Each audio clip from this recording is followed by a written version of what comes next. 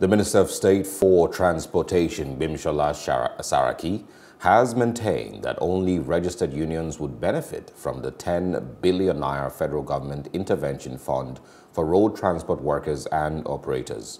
Receiving members of the National Commercial Tricycle and Motorcycle Owners and Riders Association led by its president, Mohammed Hassan, the minister charged the Executive Council to ensure that its members are duly captured. Hello, hope you enjoyed the news. Please do subscribe to our YouTube channel and don't forget to hit the notification button so you get notified about fresh news updates.